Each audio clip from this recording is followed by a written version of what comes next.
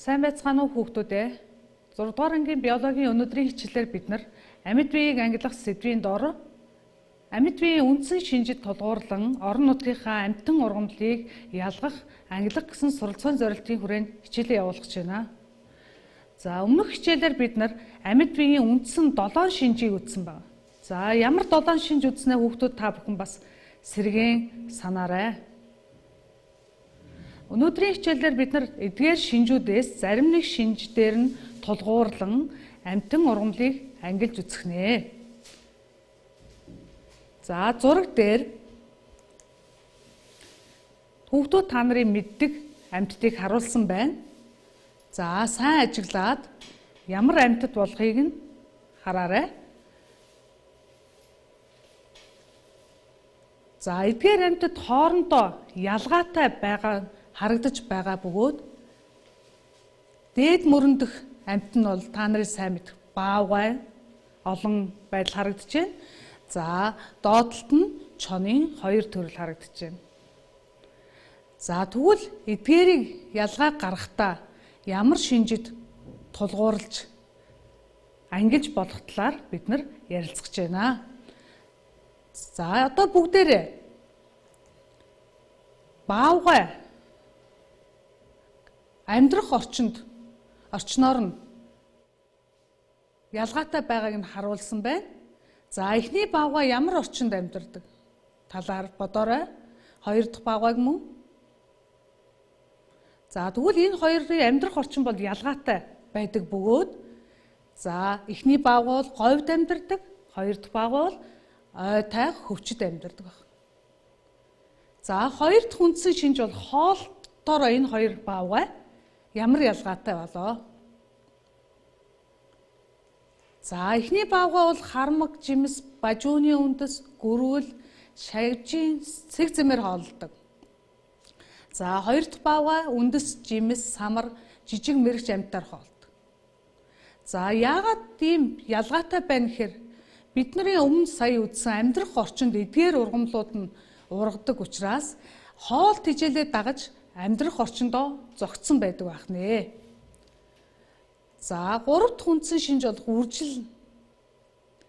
За үржлийн хувьд бол баавгай 2 жилд 1 удаа үрждэг бөгөөд үр төлөв нь бол эхний баавгай үр төлөгийг бол алманцаг, 2 дахь баавгай үр төлөгийг бамбрууш гэж нэрлэдэг. За ихэвчлэн нэг үр төлөв гаргах бөгөөд зарим тохиолдолд бол ихрэлдэг. За дараа нь өсөлт хөгжилт гэсэн шинжээр харах юм бол эхний баавгай бол өмнөх баавгайнасаа арай биеэр жижигхэн. Харин 2 дахь баавгай бол нэлээд том биетэй 140-оос 400 кг жинтэй болсон байх нэ. За энэ хэмжээ бол насанд хүрсэн баавгайд. За тэгвэл саяын үндсэн шинжүүд дээр тулгуурлаад бүгдээрээ энэ 2 баавгайг бол нэгийг мазаалай, нөгөөх нь хүрэн баавгай гэж ангилж ялгсан байх нэ. За саяын ярьсан зүйл дээрээ тулгуурлаад бүгдээрээ одоо дараах амьтдыг ялгаж үзье. За хүүхдүүд та бүхэн өгөгдсөн 4 амьтны амьдрах орчин, хооллолт, үржил гэсэн шинжүүдийнх нь ялгааг нь хүснэгтэн тэмдэглээрэй.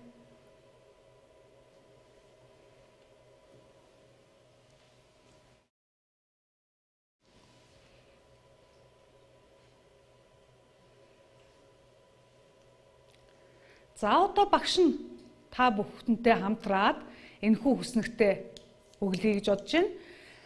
За эхний амьтан бол чон байна. За чон ямар орчинд амьдардаг талаар та нар мэдж байгаа бах. За энэ чоны тал хээр газар амьдарна. За энэ бол Монгол орны тал хээрт амьдардаг хээрийн чон буюу саарал чон ахна. За чон бол махан эзэжтэй. За түүний үр төлийг юу гэж нэрлэдэг вэ? За чоны үр төлийг бэлтрэг гэж нэрлэнэ. Бэлтрэг.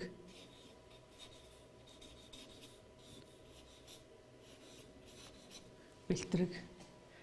За 2 дахь амьтан бол хулан. За хулан бол адуутай ойролцоо төрөлд хамаарна. За амьдрах орчны хувьд Монгол орны говь цөлд өргөн тархсан.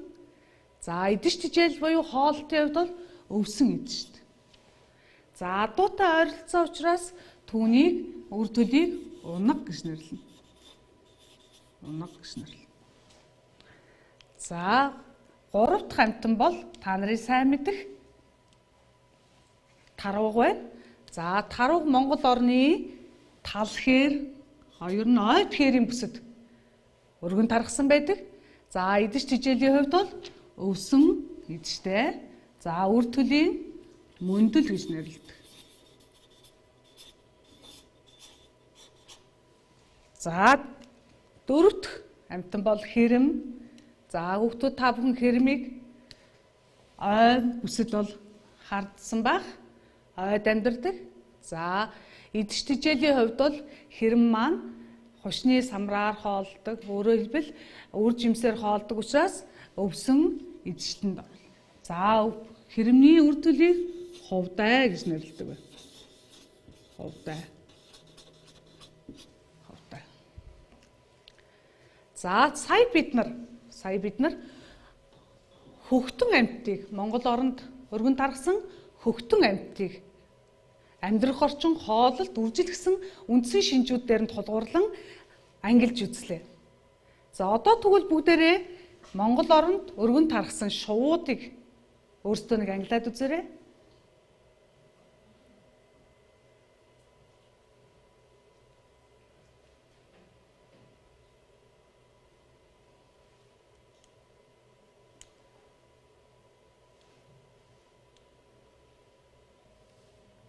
За одоо бүгдээрээ хамтраад хүснэгтээ бүглэе. За тас шувуу. За Монгол орны тал хээрт өргөн тархсан тас шувуу бол сэгзэм хоолтой буюу амьтдын үлдэгдэл сэгзэмийг хооллож байгаль орчинд цэвэрлэдэг ийм чухал үүрэгтэй шувуу ахна. За хоёр дахь шувуу бол тогруу.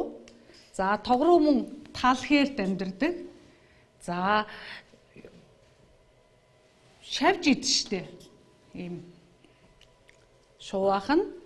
За гурав дахь шувуу тоншуул. За тоншуул хаана гэдгийг хүүхдүүд та нар сайн мэдэх байх. Ой модон дээр амьдардаг. За модны өт авгалдыг түүж иддэг учраас мөн шавж идэжтэй ургамал.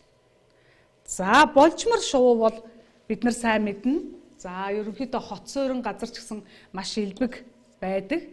За энэ шувуу бол Монгол орны тал хээрээр өргөн тархсан бөгөөд мөн ялгаагүй шавжаар хоолдог буюу шавжийн авгалтайгаар хоолдог байх нь байна. За тав дахь шувуу бол бидний сайн мэдэх цахлай буюу усны шувуу.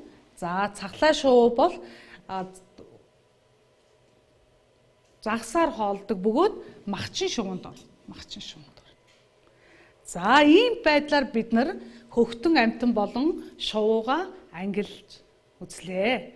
За тэгвэл бид нар амьдрах орчин хоололт гэсэн үндсэн шинжээр нь тулгуурлан шувууг ангилсан бол эдгээр шинжүүдтэй дасан зогсож шувууны сарвуу буюу хушуунд нь өөр үтцтэй болсон байдаг. За тэгвэл эхний баганд шувууны сарвууны байдлыг, хоёр дахь баганд нь шувууны хушууны байдлыг харуулсан бөгөөд энэ хоёр нь аль нь алинтайгаа тохирох байдлаар нь хүүхдүүд та нар холбоод үзээрэй.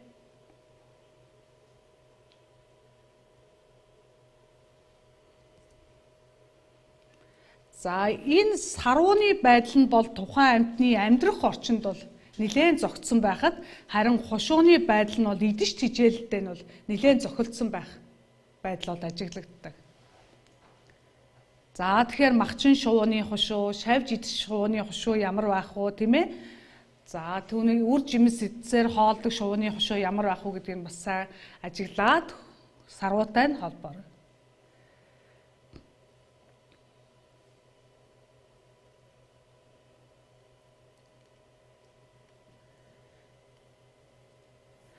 За эхний шувууны хушуу буюу А хушууг бол бидний сайн мэдэх тогрооны хушуу байх нь байна. За Монгол оронд өргөн торгосон өвөгт тогроо. За тэгэхээр энэ хушуу маань 3 дахь хөлийн бүтцтэй ажиллахад тохирч байна гэсэн. За тэгэхээр тогроо маань тал хээр бол амьдардаг бөгөөд энэ хөл нь бол нэлээд өндөр байгаа нь бол ажиглагдж байна. За тэгээд тал хээрт байгаа хөрсөндөх шавжийн авгалдай зэргийг бол авч хоололдог ийм онцлогтой. За хоёр дахь шувуу бол шавж идчтэй шувууны хушуу харагдаж байна. За энэ шувуу бол Думхай гэдэг шувуу байгаа. За энэ бол шавж идчтэй шувуу. За тэгэхээр хөлийн бүтц нь бол 4 дахь зурагтаа бол тохирч байна гэсэн үг байна. За 3 дахь шувууны хушуу бол махчин сэгзэн мэдштэй ийм шувууны хушуу харагдаж байна. Нилээд бахин хүчрэхэг хөгжсөн. За тэгэхээр энэ махчин буюу сэгзэн мэдштэй шувууны хувьд бол бас идэж тижээлээ барихын тулд хөлийн сарвуу нь бол бас нэлээд бахин хүчрэхэг хурууны хумс нь урт байдаг. За тэгэхээр энэ бол бидний сайн мэдэх махчин шувуу цасны хажир гэдэг шувуу байна. За энэ шувууны хөл нь энд байх нэ. За харин 4 дахь шувуу бол саяын бидний ярьсан тоншуул шувууны шувуу. За тоншуул шувуу бол модонд бэхлэгдэж авгалдаагаар хоолдог учраас модонд бэхлэгдэхийн тулд сарвуу нь бол нилээд урт хумстай модондоо шигдэж бэхлэгдэх үүрэгтэй байхад хушуу нь өт авгалдаагаа түүж идэхийн тулд цүүц хэлбэртэй болсон байдаг. Цүүц хэлбэртэй болсон.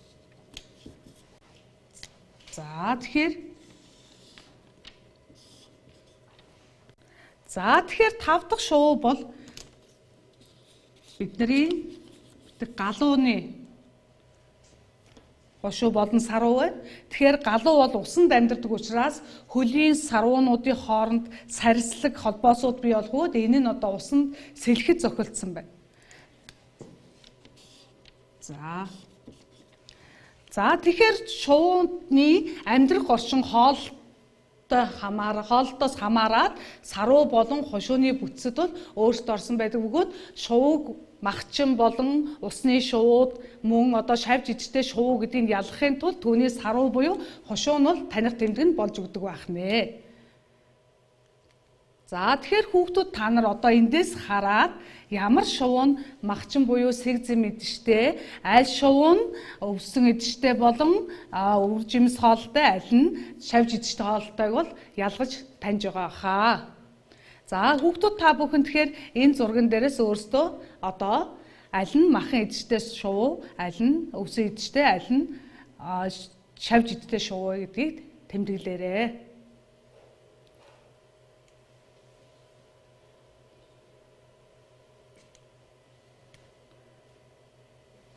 За саяын бидний ярилцсанаар бол тогруу бол шавж идштэй шувуу байсан тийм ээ? Шавж идштэй байсан. За тэгвэл энд нь бүгдээрээ шавж идштэй. За харин Думхай бол мөн шавжаар хооллож байсан. Шавжаар хоолж байсан. За харин цасны хажир бол сэгзэн буюу махан идштэй байсан.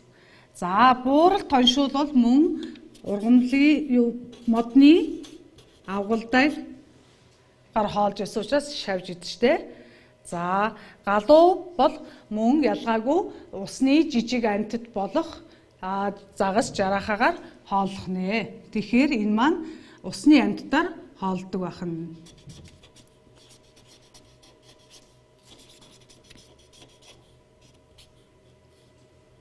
Усны амьтдаар.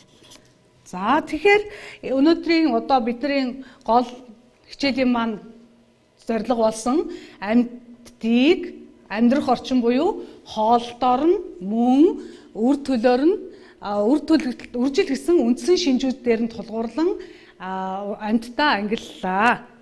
Тэгвэл одоо бүгдээрээ саяынхаа Багштайгаа хамтран хийсэн дасгалаа баттгаад дараах даалгаврыг гүйцэтгээрэй.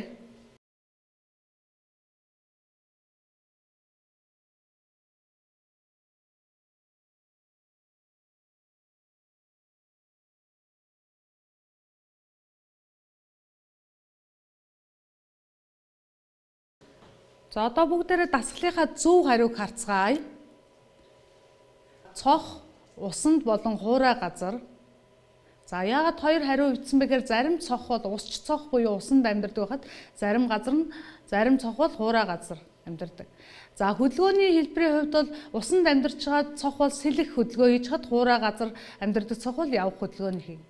За сэгзэн болон ургамал хоолтой цохнууд байх төдийгүй зарим цох бол бүр шавж идштэй цохнууд бас байдаг. За чигийн улаан хорхоо нь хөрсөнд амьдардаг бөгөөд гулсах хөдөлгөөн хийн ургамлын үлдэгдлэр хоол.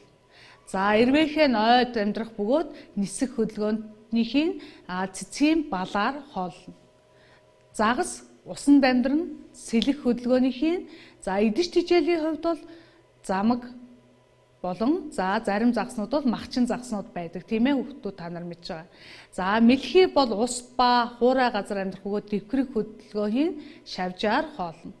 Тагтаа нь хот орчим амьдрах бөгөөд нисэх хөдөлгөөний үр тариа шавжаар хоолно. Нохой мөн гэр орчим амьдрах бөгөөд гүйх махаар хоолдог. За эндээс харахад хүүхдүүд та бүхэн амьдрах орчин хөдөлгөөний хэлбэр хоол тижээл гэсэн энэ үндсэн шинжүүдээр тулгуурлаад амьтдыг хэрхэн яаж ангилж болдгийг харж байгаа хаа. Тэгэхээр үндсэн шинжүүдээр тулгуурлаж амьтныг ангилсан бол ургамлыг хэрхэн яаж ангилдгийг болоо.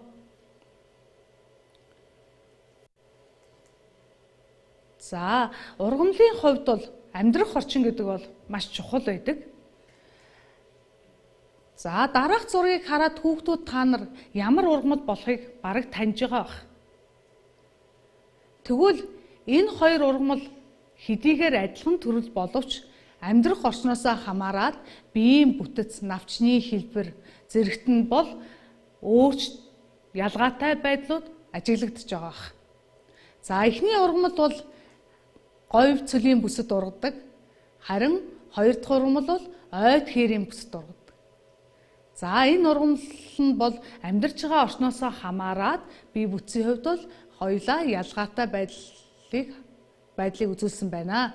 За тэгвэл эхний ургамал бол говь цөлд ургадгийг нь бажүүн гэж нэрлэдэг, хоёр дахь ургамлыг нь бол гишүүн гэж нэрлэдэг. За энэ гишүүнийг та бүхэн гишүүний барайнд хийх мөн одоо сүүлийн үед хор тавдрыг эмчлэхэд гишүүнийг хэрэгэлдэг гэхэд маш олон ач холбогдолтой ийм ургамал байгаа.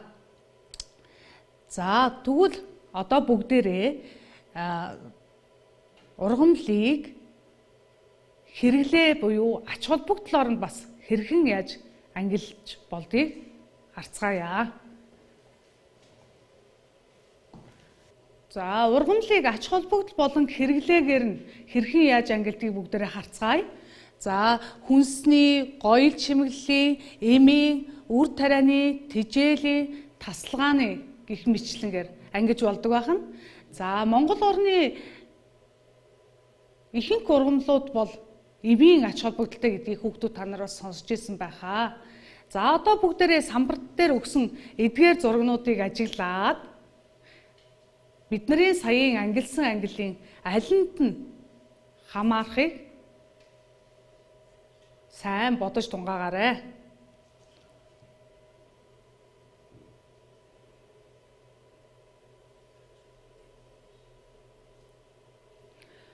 За эдгээр ургамлууд зөвхөн нэг ангилалд орох биш, зарим нэг ургамлууд нь бол маш олон талын ач холбогдолтой байгаа. За жишээлбэл сүд өвс бид нар эмийн ач холбогдолтой гэдгийг сайн мэднэ. Сүд өвсийг бид нар ходоод гиз мөн цусан суулга өвчний үед хэрэгэлдэг. За гүзээлзгэн мөн бас эмийн ач холбогдолтой боловч бид нар бас хүнсэндээ хэрэгэлдэг. За багвахай маань бид нар эмийн багвахай гэж нэрлэдэг бас. За энэ бол хотоод гэдэс мөн яр шарханд бас багвахайг хэргэлдэг. За мөн хуш байна. За хуш. За хушийг бид нар хүнсэндээ хэргэлдэг. Хүнсэндээ хэргэлдэг. За чоцоргон. За чоцоргон бол одоо сүүлийн үед бидний одоо энэ коронавирусын үед бол маш сайн дархлааг дэмждэг энэ өвчлийг эдгэхэд ач холбогдолтой гэж нэрлэдэг даа шүү дээ. Тэгэхээр энийг бид нар эмийн ач холбогдолтойгоос гадна бас хүнсэндээ хэргэлдэг ийм ургамал байна. За мөн бас хөмөл байна. За энэ бол говь цөлд ургадаг хэдий боловч энэ говь цөлийн амьтны хижээл болохоос гадна бид нар бас мөн ялгаагүй хүнсэндээ хэргэлдэг.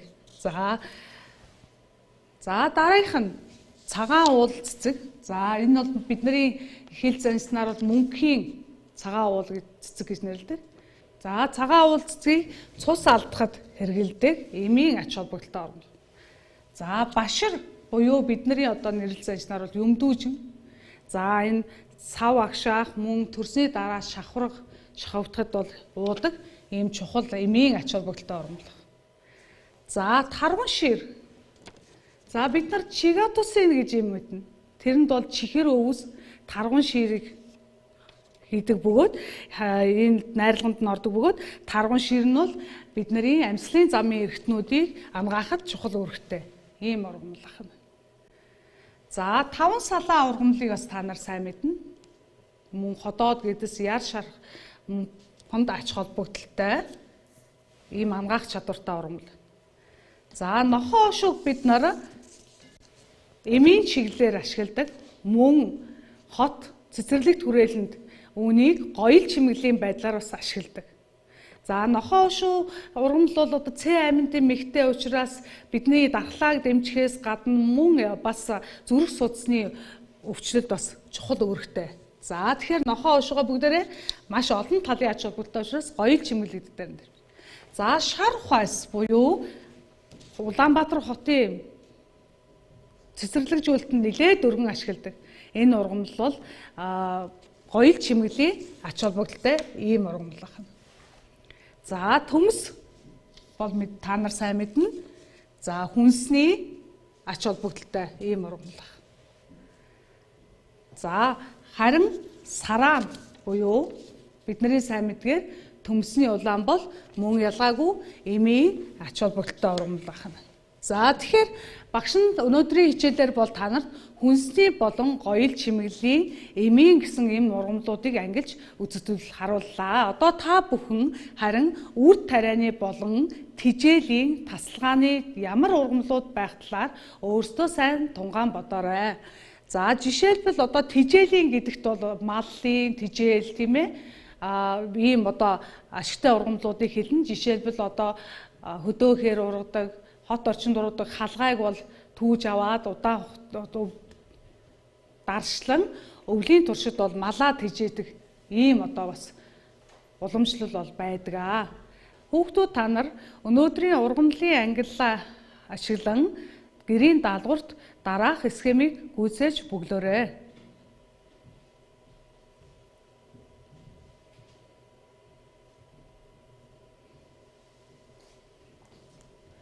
Өнөөдрийнхөө хичээлийг дүгнэе бүгдээрээ. За орон нутгийнхаа ургамал амьтныг ялган таньж сурах нь ямар ач холбогдолтой юм бэ гэхээр амьд биеийг хамгаалах, нөөцийг нь таньж мэдэх, өсгөн үржүүлэхэд хувь нэмрээ оруулах давуу талтай. За жишээлбэл ургамал ой модыг хамгаалах нь амьтдын амьдрах орчин, эдгэж жижээлийг нь хамгаалж байна гэсэн үг. За амьтдын тоо толгой, нөөцийг хамгаалахын тулд хууль бусаар агентхыг хоригдож, хуулиар зохицуулдаг. Нөөц нь хомсдож байгаа амьтыг тусгайлан өсгөж үржүүлдэг. За жишээлбэл манай орны хувьд бол тоо толгойн цөөрч байгаа мазаалайг бол сүүлийн жилүүдэд бол хамгаалтанд авч өсгөн үржүүлж байгаа. Мөн устж өгөө болсон тахийг нутагшуулж сэргээж байгаа гэх мэтлэнгээр.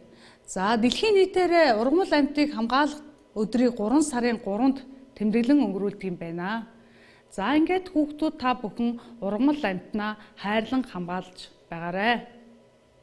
Өнөөдрийн хичээлд идэвхтэй оролцсон хүүхдүүд та бүхэнд баярлалаа. Амжилт хүсье. Урин дулаан цаг ирж байгаатай холбогдуулан хүүхдүүд та бүхэн өрөөнийхөө салхивчийг тогтмол нээж агарын солилцоог хийгээрэй.